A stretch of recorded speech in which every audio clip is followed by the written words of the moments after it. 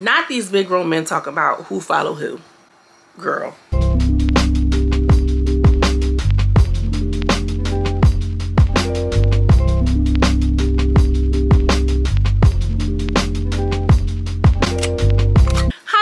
I'm a lady girl from around the way. We have culture, conversation, and community. And in today's video, I'm finally coming to you all with a Bad Boys Texas girl. I don't know the name of the episode. I barely know what day it is that this video is going to go up, okay? But shout out to you if you're still watching. If you still here, girl. If we locked in, ain't no switching up, or however that TikTok go. Make sure y'all follow me on Instagram, because I'm just trying to do a little something on Insta. Not really, but I feel like the people that follow me on Instagram and we're in communication, like, I appreciate y'all. Like, girl, I'm liking all your shit, period. I'm going to support you, period. Send me your business page. I'm going to support, like, and follow, period. Okay, now let's get into the review, because that's what we do. After the little fight scene, Adonis is still popping off. You just mad at me because Santana was on my dick. This and the third. Don't nobody want Santana. Who wants a man with a beard? Girl, pause. Don't do Santana. Don't do Santana, because he'll come over here and read everybody, especially Adonis. Whatever. I feel like it's so weird that Chef D was really with Santana. Like, girl, I think Santana is like one of the girls. Like, Chef D don't give that. I see why Carisha was trying to play him on that live. Like, he left you for dead, ho. For real. Pretty Mo comes up from behind and punches him. Then he goes off like, oh, I had to calm myself down. He's in the confessional talking about something. Oh, I just punched him because I ain't getting into no fight yet. Like, bro, even if that was the case, like, we don't need to know that as a viewer. Like, we supposed to be like, you make up something. You, like, trying to keep it too real, but being too real. Like, if you're gonna be corny, at least try to hide that you're being corny. Like, are y'all feeling what I'm saying? Like, I didn't need to know that, because now I'm looking at you like, he just doesn't offer me anything. He's like one of those wallflowers that, like, just look really good. It's nice to look at, don't get me wrong, but like, what did he bring? Like, he could have got somebody else's spot. It's not like he bringing out the bitches. We seeing him, 2-3 girls show up to the house, and he, like, it's giving nothing. Like, what are you even doing besides looking halfway decent? And now that you did that corny stuff to Adonis, you look even like, no, you look like one of the girls. Actually, I don't like that. I don't like that. Because, like, you know, I don't like that. I'm going to just move on, because I don't want to ruffle too many feathers. So Lou comes over. He starts orchestrating beef. You over here, you wanted to fight him. You was online. You da-da-da-da. Lou, I feel like every other episode I like him. One episode I'm like, oh, Lou was cute. He a vibe. Okay, maybe. Wow, bitch. You know what I'm saying? And the next one I'm like, ugh, Lou, here the fuck we go with this shit. Lou's like, oh, we're from the same city. We're from Miami. I'm not about to come in. We from the same city. We from the same city. We from the same city. We from the same city. Like, I don't know what city y'all from, but you can be in a city, north, east, south, and west, and north got beef with south, and east got beef with west. But I guess in this certain setting, I can see why you want to have that camaraderie. I get it. You get what I'm saying? And I'm a girl's girl. Like, if you, especially, like, period. But Lou, move around. So with Lou trying to orchestrate the beef, he's like, Big Banger, all right, you behind the couch, you hiding behind the couch. He's like, first of all, I'm not hiding behind the couch, and I'm not about to fight him because y'all want me to. Y'all trying to orchestrate this bullshit. Y'all trying to instigate it, and I like that. Like, Big Banger, he just sits on, like, what he says, and he don't care what nobody say. Y'all can say whatever. I'm a Big Banger. I ain't gonna lie. Adonis was standing pretty tall. Big Thickums sitting next to little old Big Banger, and that's what they say. Oh, Big Banger, Big Banger. What you mean? What you about to do, Big Banger? And then I feel like Rob stood on his principle. He didn't care about them cameras. Y'all wasn't about to put no battery in his pack. Did I say that right? Because y'all know I flip some shit. Y'all know what I'm saying. And then two, like, he stood on it. Like, yeah, and I'm not. You can do whatever. Natalie over there drinking her Red Bull, just waiting for the views, girl. She already know what she done orchestrated. But Mo comes back and he daps him up like, you all right with me, bro? Corny. Pretty boy. You get what I'm saying? Like, do something, do some workout, like, bring some bitches over, see how you finesse with the ladies. Like, you trying to fight, but it's a whole bunch of queens in the house. Like, I just don't get it. I don't know why he played it like that, because I'm really not interested in anything about him. Right, truly. Like, on Bad Boys, The straight guys get ate up. Like they're always an afterthought in the Bad Boys franchise, for real. Outside of Curtis, but he aligned himself real heavily with Natalie, allegedly. Okay, shout out to Wendy. And then I didn't like how Ara was just like, I'm not about to jump on him. Everybody jumping on him at the same time.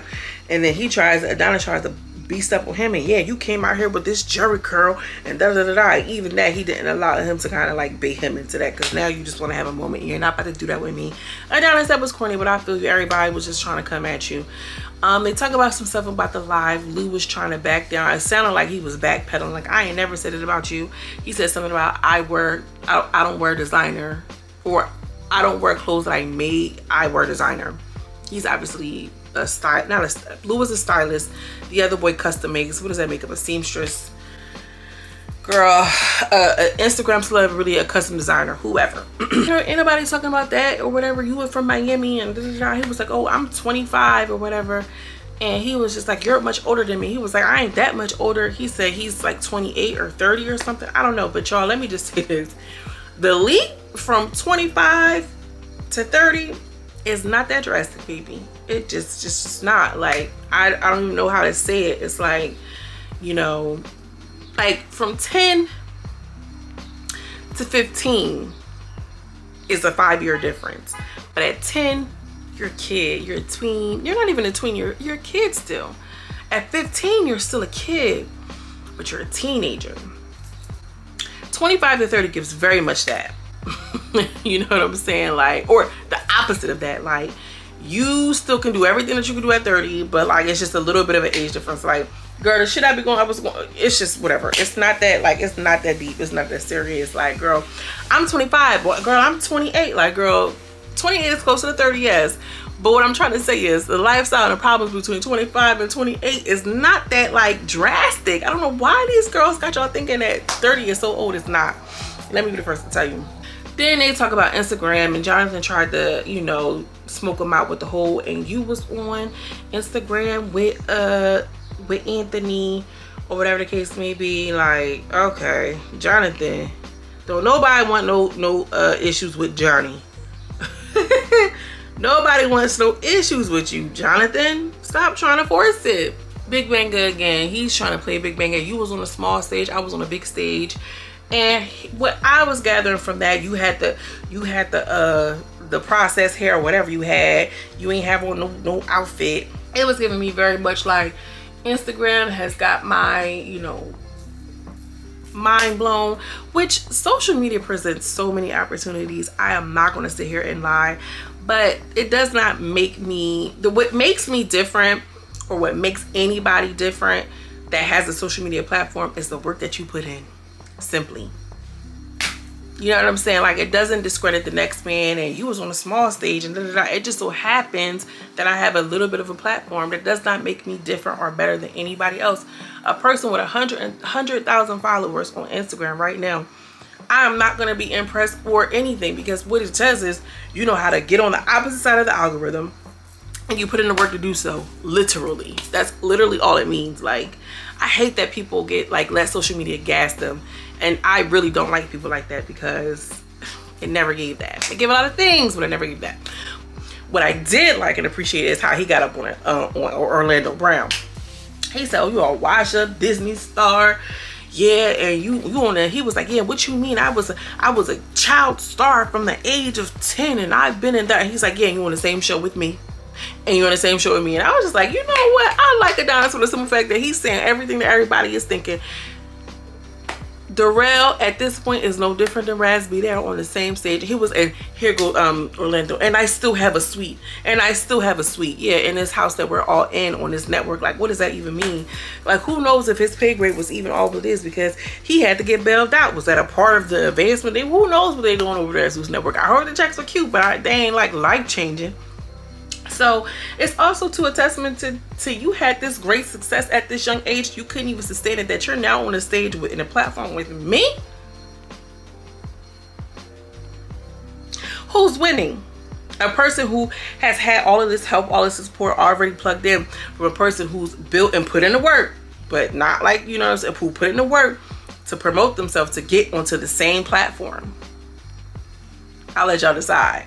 I want to know what y'all think, but whatever. Raz B was looking over like, oh, somebody come over to me, because Raz B, I feel like, is the most surprised. Well, not the most surprising.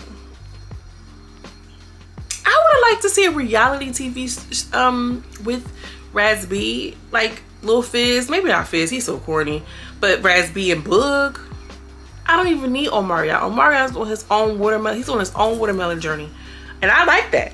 I like a good. Okay, I'm natural. I'm a natural woman, baby. I'm into all of the things that he's into, the saging and the. Listen, I get it, but I can see some messiness, like a little. I don't want to see a dating show, but I can see them trying to do a fake little album that ain't nobody gonna buy, right? See Boog's situation in his life with his relationship, see him with his kids even.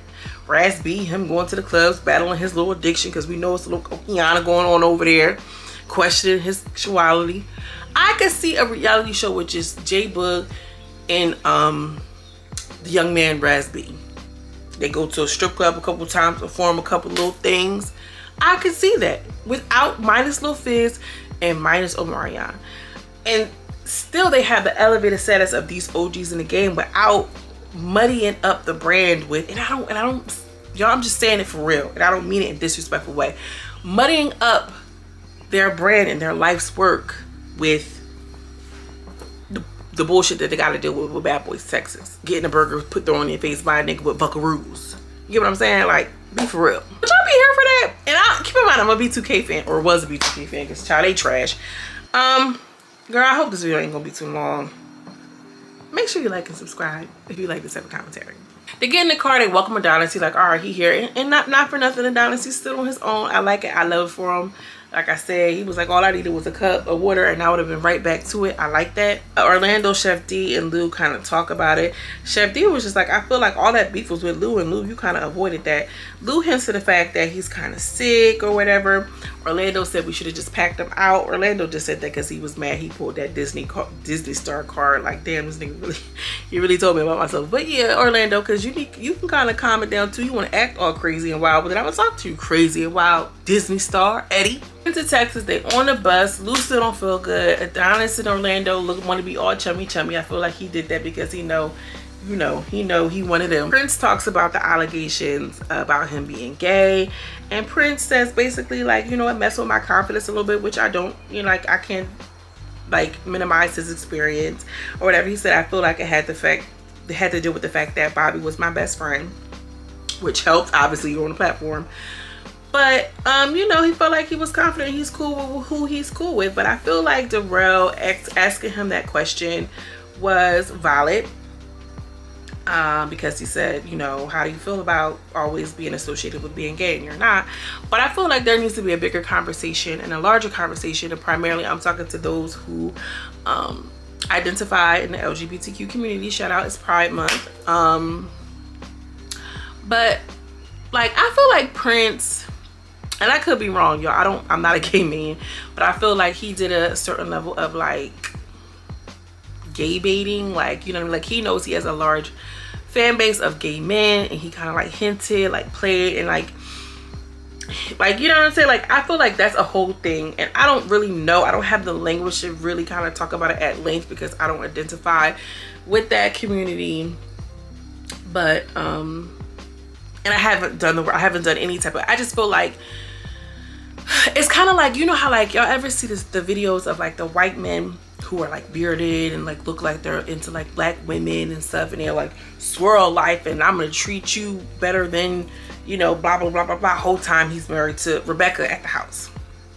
I feel like some of these guys do that that not race baiting, but like gay baiting in that same way, like, oh yeah, maybe not, you know what I'm saying? Like, maybe you can have it, maybe you cannot, as long as you pay this $5.99 behind this paywall, maybe you can see, like, but whole time, you know, you're not into that. But it's a marketing strategy. Damn, I did all of that to say that, like, it's a marketing strategy. I don't know how y'all feel about that, but I don't like when the white men do that, so I can imagine real gay men don't like that. But then again, maybe I like shit. I don't know. Let me know what y'all think. If you care to share, y'all, I like that. If you care to share, drop down in the comments. I'm gonna leave right here, y'all. I'm rambling at this point. Again, like, comment, and subscribe. Let me know what y'all think. I am going to, not even going to try, I'm going to get back on the horse, girl. And I got some shows I want to review. I got some other kind of content that I need to kind of put out because shit is going to be changing. I need to be doing some more like podcast style stuff because it's just going to give that for the time being. And I hope the ones that really fuck with me, y'all fuck with it. And we'll go from there. All right. As always, I'm sending you much love and much light. And I will see you in the next video. Peace.